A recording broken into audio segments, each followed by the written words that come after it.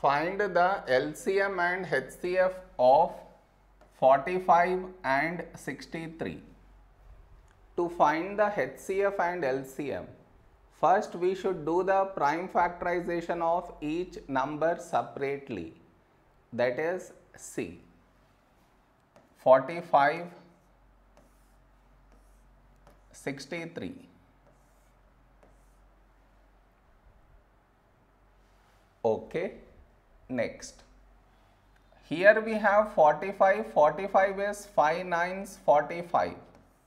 Now 9 is 3 is 9.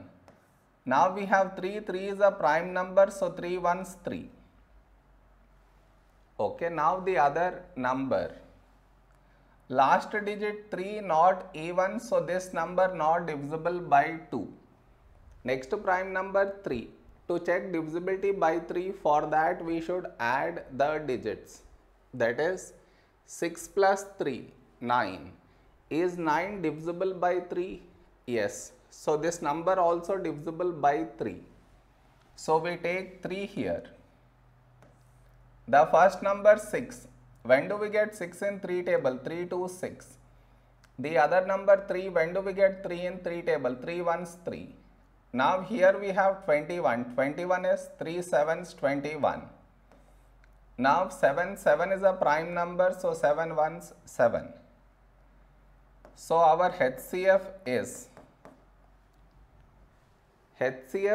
the product of numbers which should be present over here and also here.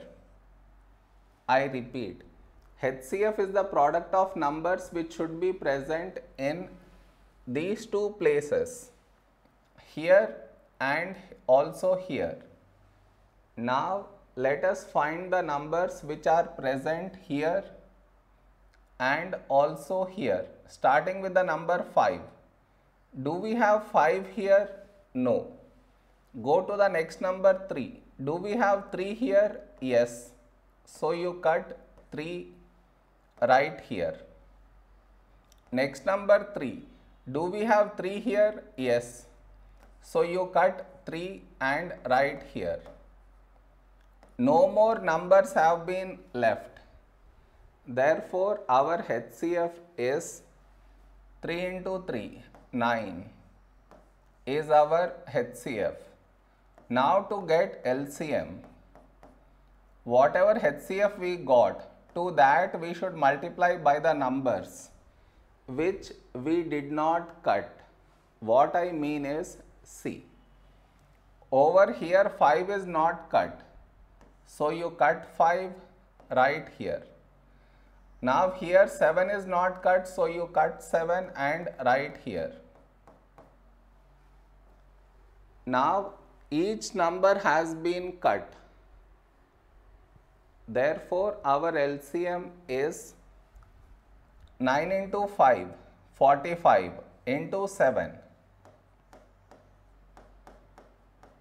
7 5s 35, 5 3.